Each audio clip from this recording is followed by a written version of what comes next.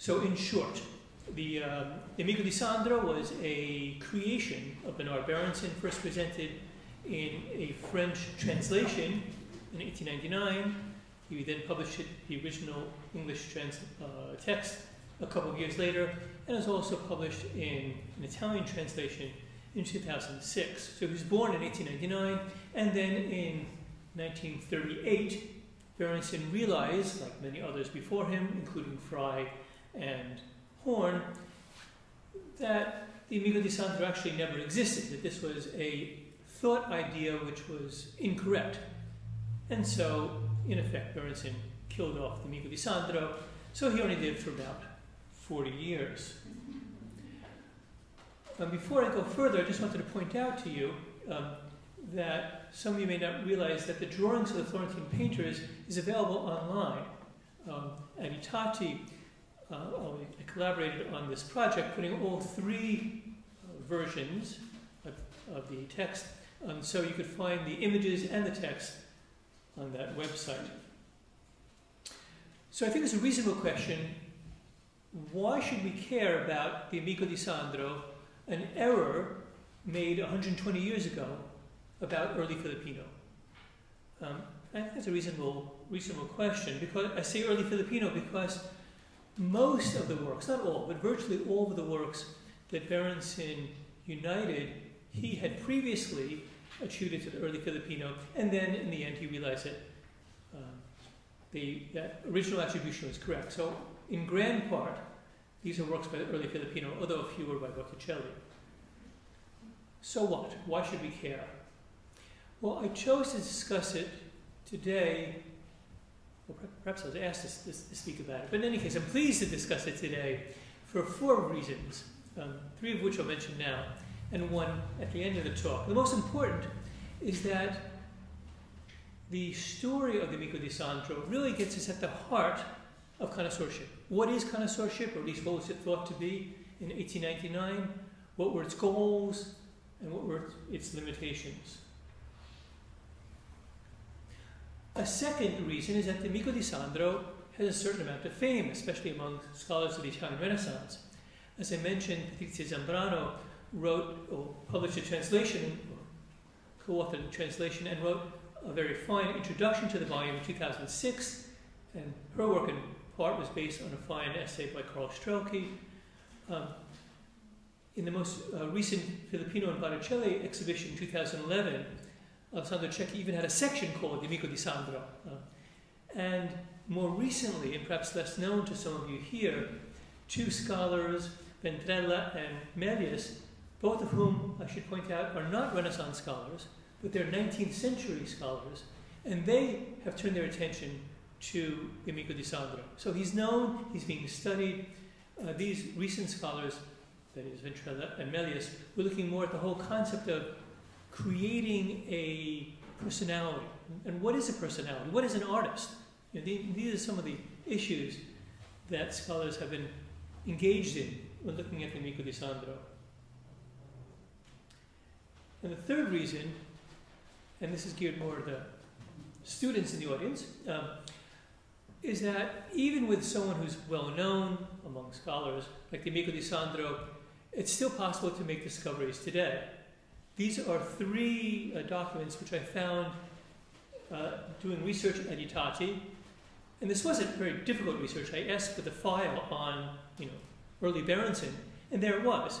There was an unpublished text, which I'll get to in a few minutes, and then there were these 2 reviews, actually more reviews, which I'll get to, which I'd never seen discussed in the literature. And as it turns out, that looking at these reviews, we find that the story of the Amico di Sandro and the origins is different from what we've come to believe. So he actually wasn't born in 1899, but Berenson and Mary Casello were working on him, thinking about him in previous years. So one can make discoveries, even often just by asking for the right files at Aditati. But I want to begin taking a step back earlier than looking at the Amico di Sandro and looking at the English poet Swinburne, who wrote this extraordinary article in 1868, rarely read today, but a fascinating piece, based on the notes that he took at the Gabinetto dei Disegni e Stampi di Uffizi, which had just recently been put on view 4 years earlier. So his notes were written in 1864. And this is the most extensive discussion on Filipino and on Botticelli, but also on Botticelli, on Filipino that had appeared in English and virtually any language until this date. And I just wanted to mention a couple of points about this. He was talking about the drawings, and Swinburne had little interest in whether a drawing was autographed or not, or by the master or by the student. He, like Pater a couple of years later, and Pater's famous essay on Botticelli drew very strongly upon Swinburne, as Pater himself acknowledged. They were interested much more in the spirit of an artist, the mood of an artist, but not the details of attributions. They were not connoisseurs. So this drawing, which Swinburne accepted as a Filipino, and we now describe as Filipino workshop, which looks to me as if it's after the painting, although theory it could be preparatory, the painting being, of course, the Vision of St. Bernard. Swinburne wrote of this, saying that a fair sample of the somewhat lean and fleshless beauty worn down, it seems by some sickness or natural trouble rather than by any aesthetic or artificial sorrow, in which Botticelli must have taught his pupil to take pleasure. So this appreciation of sickness is something which Swinburne was the first to introduce into the literature for Botticelli and Filipino, which was then picked up by Pater and then became a standard trope, together with the idea of melancholy. But it finds its origin in Swinburne. And one finds the exact same sentiment, or similar sentiment, in the young Bernard Berenson. Here he is with Mary Costello, later to become his wife. Berenson was a rather small man, and Mary was a very large woman. So I love this photograph because Berenson's behind a wall here, so you can't really see the two figures. And he wrote this letter in 1890, and he says that Filipinos women look a bit ailing. Very much the same sentiment as the sickness that Swinburne praised. The refinement is almost that of the ideal Parisienne. In this rather long letter, he's describing a visit to the Strozzi Chapel, seen on the right, and he says, "Filipino is my subject today, and I certainly never enjoyed anyone more. His charm is infinite. It's you feel as if a movement had reached its culminating point in him." And this was the poetic appreciation that Berenson had in 1890 for Filipino. And just 6 years later, in one of the four Gospels, as it were, the Florentine painters, Berenson's tone is quite different. We need not dwell on these popularizers, not even Filipino, not even worth discussion. Well, what happened between 1890 and 1896? Well, part of the insight is in yet another unpublished essay that I found at Itati, which I recently published a couple of years ago. This one is by Mary Berenson, called Botticelli and His Critics, and it's a quirky article by Costello, or perhaps mine too, but in any case, Costello has a very odd take, but it's interesting because it's the only example I know of in which an art historian is writing about the Botticelli craze at the time when it's taking place. And she talks about a remarkable phenomenon of our time, the immense popularity among Anglo-Saxons of Botticelli, and how is that to be explained? And the explanation, she says, one must turn back to the pre-Raphaelites, the artists and poets, including writers like Swinburne, writers which she, Mary, and Bernard appreciated and were very much in the sway of in the early 1890s. But then there was a dramatic shift away from this poetic appreciation to what they and we would consider connoisseurship. And a key moment in that we find in a letter from Bernard to Mary of 1893. And Bernard expresses his concern about a huge book by a German, he didn't even know who he was, on Botticelli has appeared. I doubt it will prove so good that we will be tempted to give up our scheme.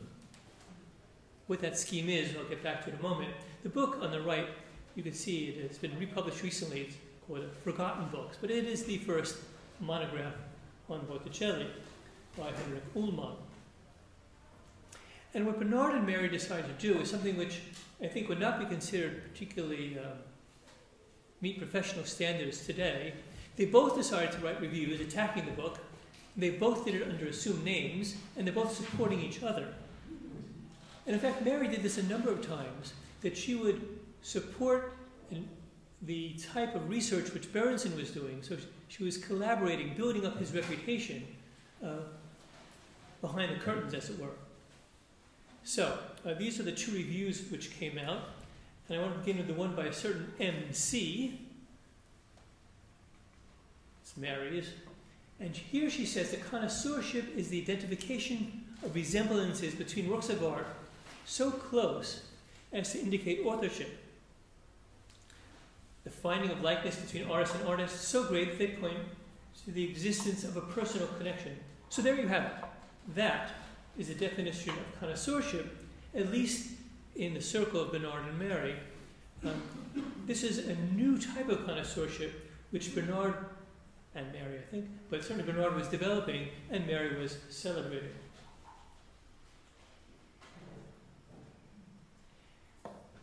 Now, the document that I found at Itanti,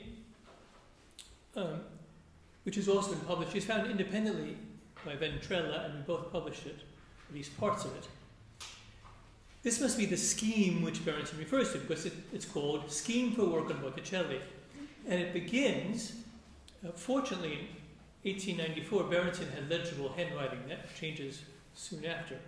But here, I think you could read that he starts at the very top with the materials that one needs to study any artist, but Botticelli. Contemporary documents, you have to consider early traditions, and the pictures themselves. But these first must be sifted and distinguished from imitators. Well, you may recognize this as being almost word for word what Berenson published in the Rudiments of Connoisseurship in 1902, where in the preface he says, this is an essay that he'd been working on for 8 years.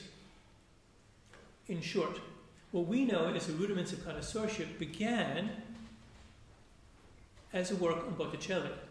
Because Botticelli was not just another artist. This is the moment when there was a rage, a fascination in Botticelli, and there was an enormous confusion about Botticelli and his followers and his imitators. And therefore, for the early connoisseurs, for Berenson, it was absolutely essential to distinguish who Botticelli was as opposed to his imitators. This was, by the way, the exact same goal that in the same years Horne took on, and which he mentioned in the preface to his own volume. Specifically, in this scheme, which is not clear if it was supposed to be an article or a book, but elsewhere he refers to writing a book. In any case, Bernard refers to the necessity of establishing the personality of imitators to better distinguish their works from masters. The word personality is important here. It's not a matter of simply identifying the appropriate fingernails and earlobes. He's distinguishing himself from Morelli. He's saying you have to understand the whole approach of an artist. And therefore, out of this goal, out of this need to understand the personality of an artist, we find Berenson creating a personality. So the Amico di Sandro was the culmination of the new method which Berenson is describing in this scheme, and which Mary is praising in her critical review of Ullmann's book. In Berenson's own review, he writes, and I'm translating back to what might have been Berenson's original English, or something like it. Another word on the discoveries of Monsieur Ullmann. He attributed the portrait in the Louvre to Botticelli, rightly, I might add. But Berenson says, well, it is certainly not by this artist, but it might be by Filippino, or rather, by an intermediary artist, such as the author of The Death of Lucretia in the Pitti. So when he's attacking Ullmann for not separating the master from his imitators, that is the first reference that I know of to what later became the Amico di Sandro. Berenson also reviewed this very obscure book. I don't know if any of you know it. I didn't know it. And I think the only reason why Berenson decided to review a guidebook is because it gave him an opportunity to correct dozens of attributions. And here he says that The Death of Lucretia is really by an artist, unnamed artist of great fascination, who is the author of several works similar in style to this, including its pendant in the Louvre and the Adoration of the Magi in the London National Gallery. Now, surprisingly, as Patrizia Zambrano pointed out, Berenson was not the first to make this grouping.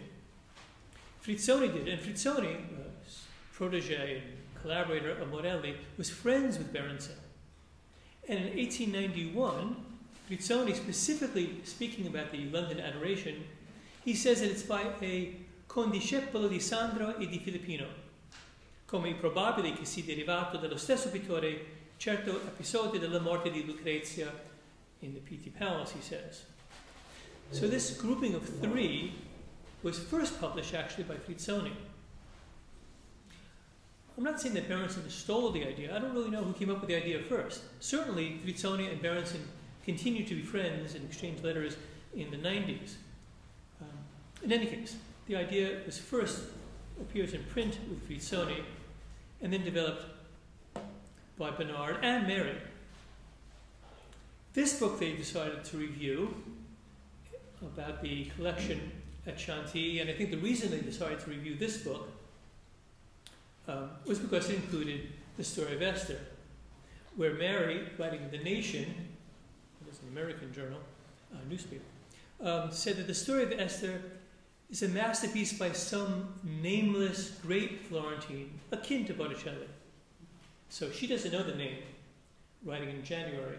But a few months later, Bernard comes up with a name in another review of the exact same book. So once again, the two of them are working together, reviewing the same book, supporting each other. So here Bernard says that the author of the Chantilly story of Esther is the master of The Death of Lucretia. And here, Berenson goes on to explain the personality that was so important to him. He's a somewhat older man than Filippino. Thus, he doesn't agree with Frizzoni that it's a student of Filippino. He's older than Filippino. And stands closer to Filippino than both Filippo and Botticelli. That he has a confusing likeness to Filippino is, of course, undeniable. But, and here for a seminar on connoisseurship, this sentence is important. It is the business of connoisseurship, not humanism, not archivism, but of the exquisite science and art of connoisseurship to recognize delicate distinctions. So he's, we say in English, he's putting all his eggs in this basket. He's giving a lot of emphasis to the fact that to show that you're a connoisseur, you need to be able to distinguish one from the other. And he, Berenson, staking his new fame on this creation, the master of the death of Lucretia.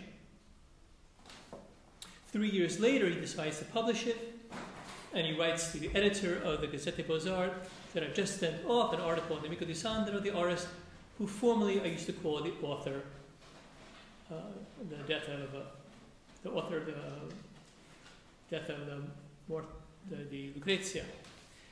In his article, there are a number of footnotes which include and criticize Cavacaselli, Ullmann, Morelli, praises Horne, but he doesn't mention Frizzoni, which I find striking, to say the least.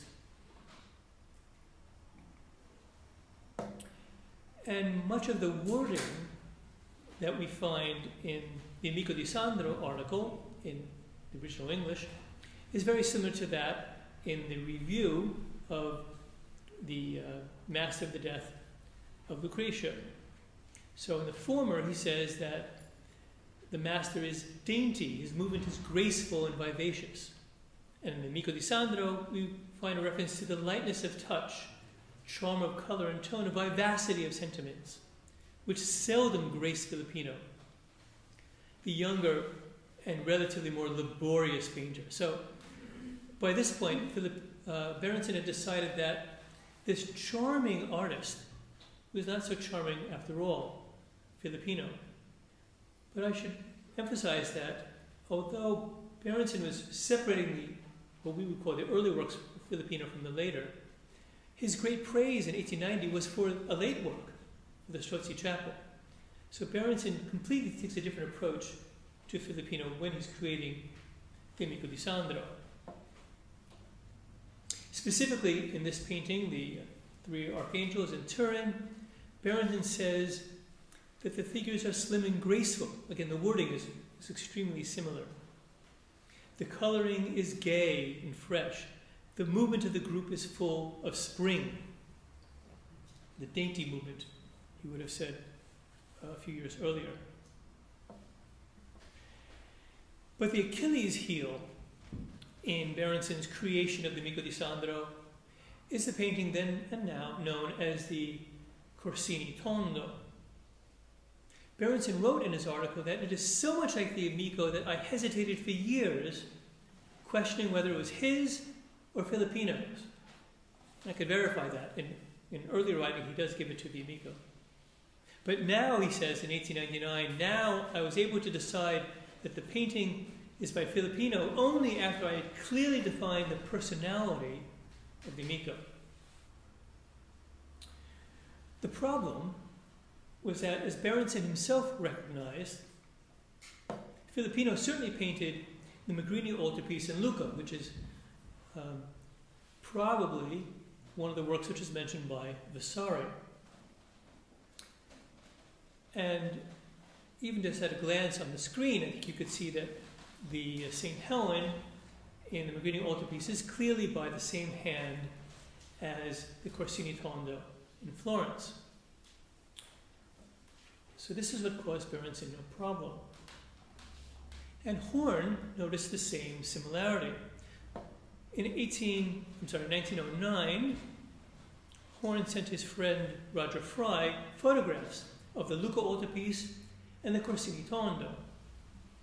And in his letter, which had been discussed by Caroline Elam and Carl Strelke and Patrizia Zambrano and others, Horne says that these two are clearly by the same artist, together with the story of Esther and the Adoration of the Magi. So Horne realized that, given that the Lucca altarpiece is certainly by Filippino, they all must be by Filippino. And then he makes a historical argument, something that Berenson was never interested in doing. In the same letter, he says, Filippino was already working with Botticelli in 1472. And it's very unlikely that all the many works which came from Botticelli's bottega in the 70s, nothing by Filippino, should have survived. So here we see a very different approach. As opposed to Berenson simply trying to understand the personality of an artist, Horne, of course, is looking at the documents, the workshop organization, and trying to use that to understand the attribution of the works. And he goes on to say, in the same letter, or group of letters, he refers to the 4 panels depicting the story of the Stagio degli Onesti. And Horne says to Fry that Botticelli's the Stagio paintings afford another instance, the story of Esther being one, another instance of how such furniture panels wanted in hurry for marriage were carried out by several hands. Well, this I think is very important, because Berenson and Horne in his monograph, which had been published the year earlier, he acknowledges that the story of the Stagio degli Onesti was painted by different hands, but they were designed by Botticelli, and he attributes them to Botticelli. And he's saying that the same procedure is true of the story of Esther. And this is the fourth reason I think it's important for us to reconsider the story today in a series of lessons devoted to connoisseurship. Because even today, this is a debated issue. What is a Botticelli? What is a Filipino? If you only look at who is holding the paintbrush, in the story of Esther, it would be Filipino. But if you're saying who designed it, some scholars, such as Horne, and I follow him, would say that it's a work by Botticelli's workshop with the collaboration of Filipino. So this is not just a topic of interest, a mistake by Berenson 120 years ago. It's a topic of great interest today, to some academics at least, to museums who have to decide labels, and to collectors. Yes, collectors. The market is very important for our story. Because what set off this whole flurry of letters between Horne and Fry was a work which is painting that went up for sale. So this Stories of Mary Magdalene, which most scholars attribute to Botticelli, was offered to Fry when he was then at the Metropolitan Museum of New York. The trustees refused to buy it, so Fry suggested that it be sold to, that Horne tried to sell it to Johnson. And both Horne and Fry told Johnson that this was a work by Botticelli. But then Berenson saw the work and he said, no, this is a work by Amico di Sandro. And Mary also, in her letter, said it's a work by Amico di Sandro. Well, you can imagine Fry and both Horne were furious. Horne, his whole reputation, his book had just come out on Botticelli, and here was someone telling him that he didn't know what a Botticelli was. So he wrote to Fry that my article on the Johnson panels, because he wanted to write on these, he'll follow up with another one on the story of Esther, which will give me the opportunity to dissect this blooming Amico. The article finally came out in 1913, and Horne says it puts in a new light this predella panel, works not only by Sandro's hand, but also those by his school. That group of works by his early workshop, so different in character and quality, of which many have been attributed in the confusion of every scientific criteria to that imaginary master, the Amico di Sandro. So here in print, Horne says that Amico di Sandro did not exist. Other scholars followed in print, and then Berenson himself came to agree. In Berenson's Painters of the Florentine Artists in 1936, he simply doesn't mention the Amico di Sandro. And then in the 38 edition of the Drawings of the Florentine Painters, he includes a short appendix on the Amico di Sandro, where he explains that he made an error. And he says that he would prefer to consider artists as discarnate torchbearers, without any civic existence. It's an extraordinary phrase. So he's no longer interested in flesh and bone, artists in carne also. He wants to see them as discarnate torchbearers. So in 38, writing in this essay, he's become in some ways very close to where he began, interested in this poetic approach to the art of Botticelli in the school. Thank you very much.